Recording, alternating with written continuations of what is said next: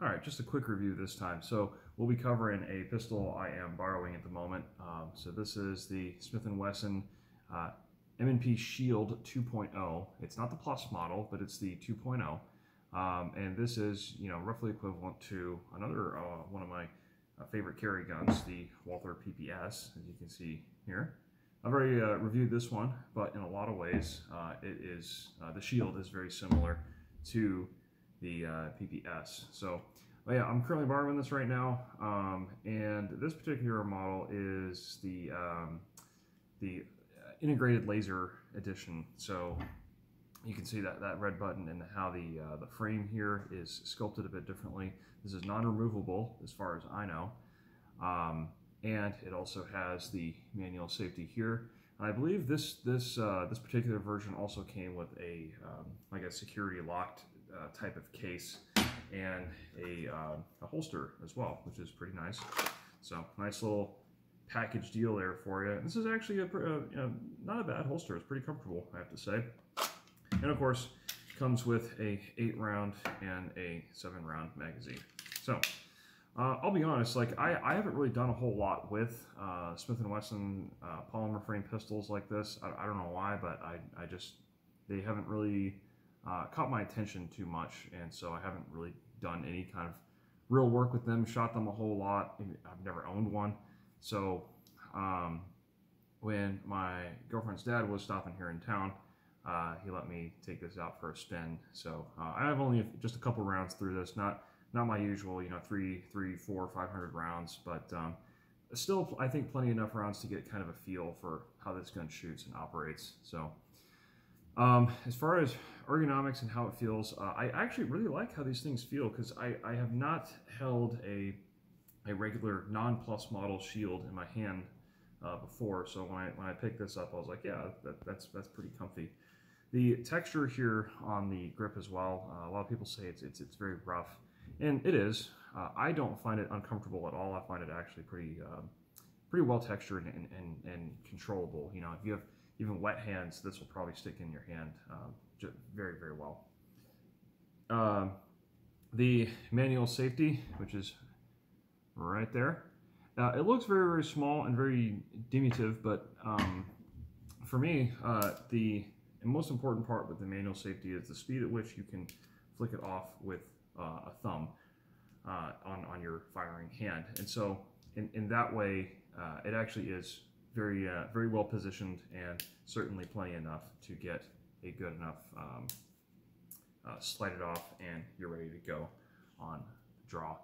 So pretty good design there. Actually, I did not expect much when I saw it, I'll be honest, but it actually works quite well. The slide release is of course really small as well.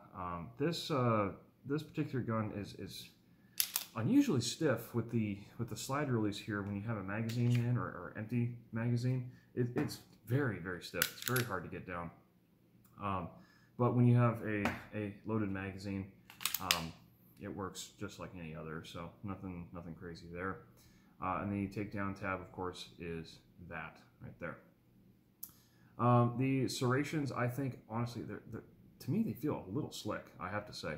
So it's got that pattern, that fishtail pattern that Smith & Wesson does on their pistols, and they've got some up here as well.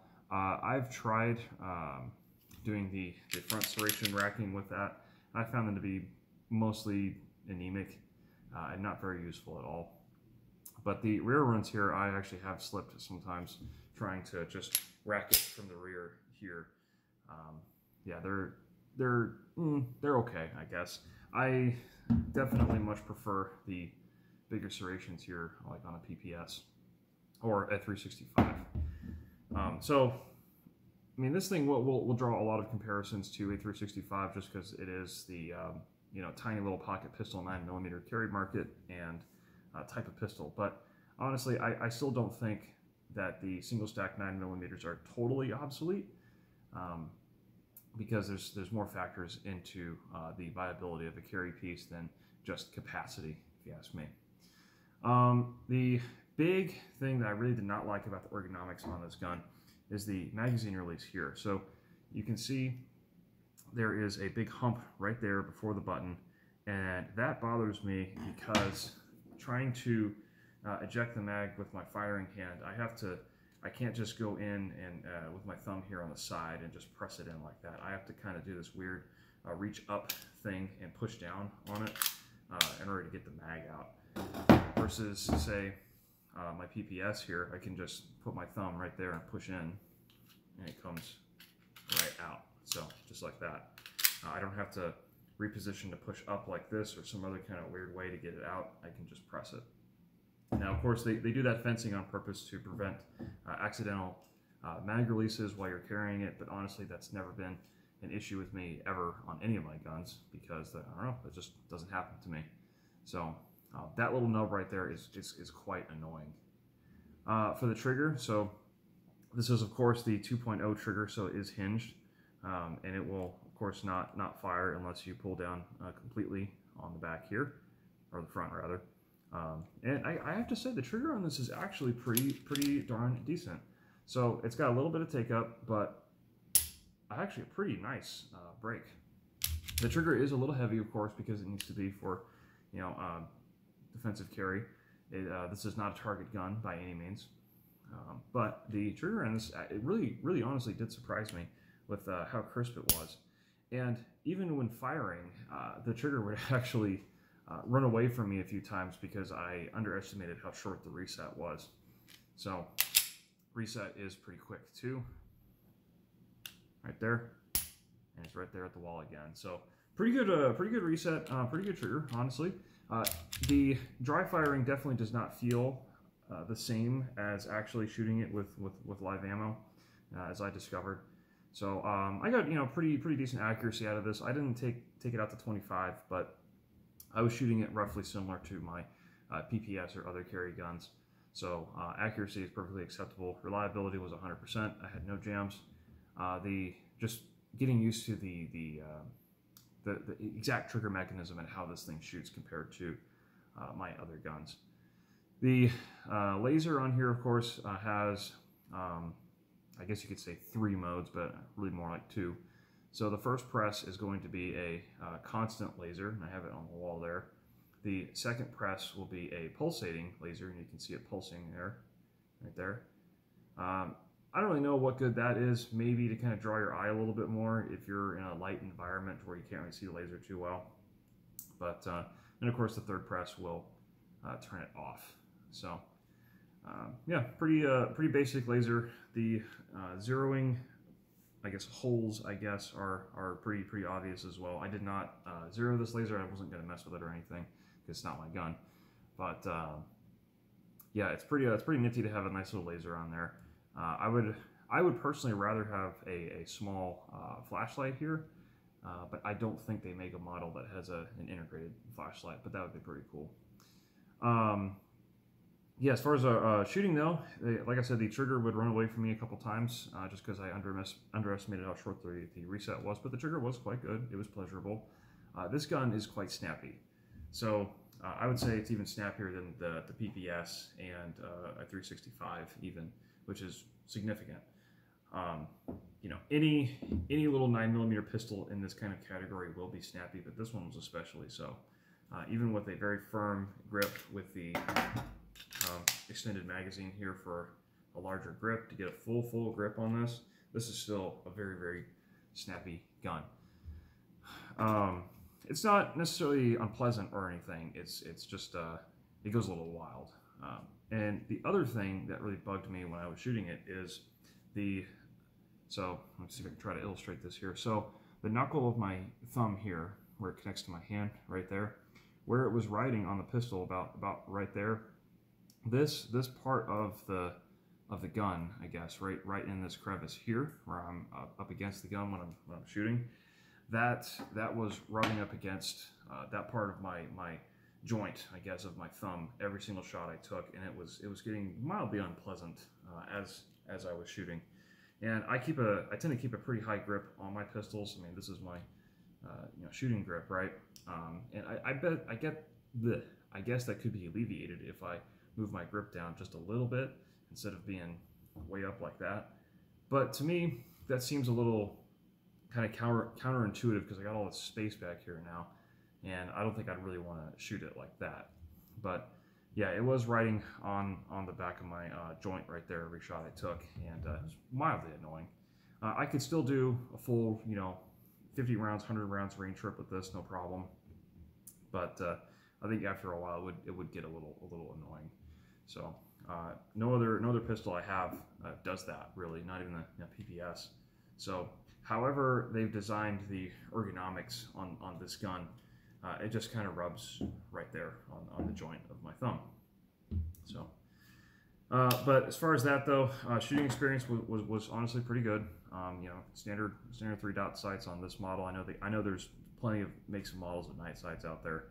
But yeah, I could definitely see why these M&P shields, 2.0s, 1.0s, pluses, whatever, are quite popular because I mean this thing just works. It feels good in the hand. It's made by a reputable manufacturer, Smith & Wesson.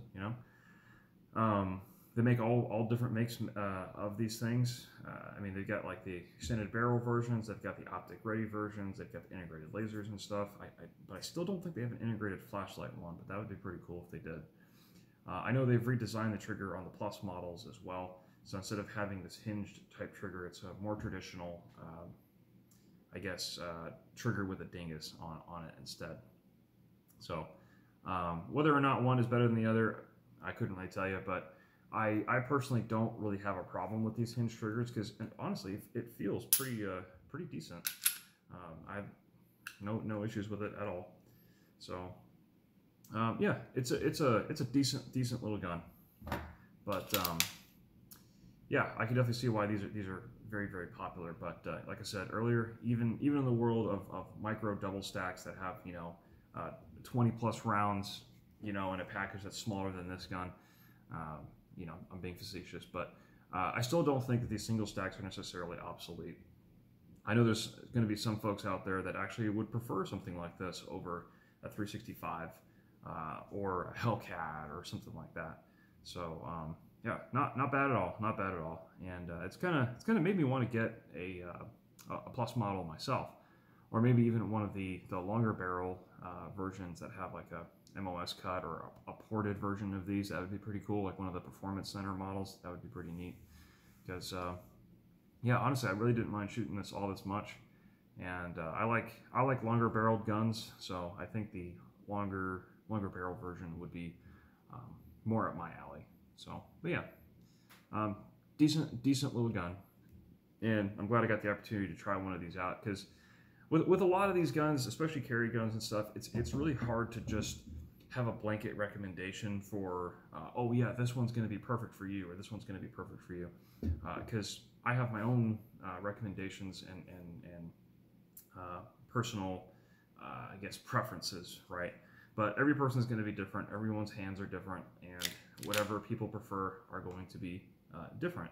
So I can sit here all day and say these are all great guns, and then I go off and recommend the Walther, and then some guy elsewhere on the internet is going to say the Walther is the worst pistol he's ever carried, and so on and so forth. So it's hard to get these recommendations, but without actually trying the guns and shooting them and trying them for yourself, it's not recommended necessarily to buy sight unseen or even just not even trying it. So.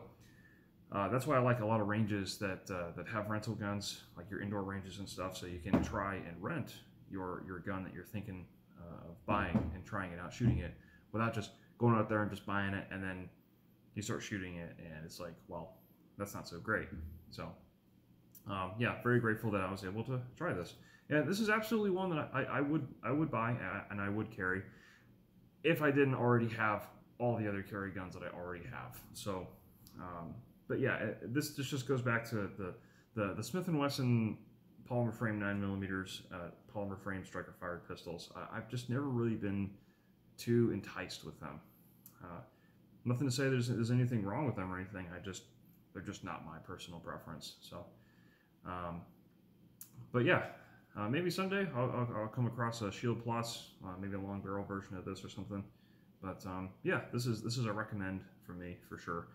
And yeah, so I mean, I do like the fact that Smith & Wesson does actually make nice complete packages like this that have the lock case, the 2 magazines. That's the minimum you should have. Nice holster, you know. Laser I could do with or without. Honestly, it doesn't make that big of a difference to me, because you know, either you're keeping that sucker on the entire time, or when you draw, you know, you have to remember to, one, take your manual safety off and then also put your laser on at the same time. To me, that seems like a little too much work to do. And you know, if you're aiming down your sights, you won't need your laser anyways. But you know, I could talk about lasers all day. So yeah, nice handy package. I do like the Smith & Wesson does that, because not a lot of other manufacturers or brands do that. So it's cool that they just make it easy for consumers to go out there and just kind of get all set up with just one purchase. So I do think other companies should do that.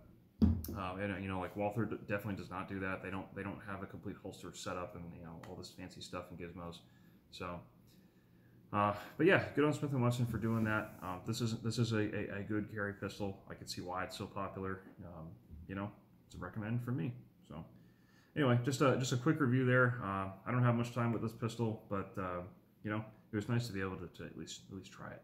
So, and I do recommend that for people too. If you're looking for your carry gun, you're looking for reviews and stuff like that, you can watch reviews all day like me or other people on YouTube, but until you get it like in your hands and you're actually trying it and shooting it and stuff, you may end up not liking it. You may end up liking something completely different that you had no idea even existed, or something that may not fit your hand very well, but when you went to shoot it, it's like, wow, this is a really good experience.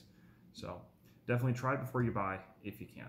So that's my advice. But yeah, if you're looking at one of these, buy with confidence. So cool. That's all I got for this review, and we'll see you next time.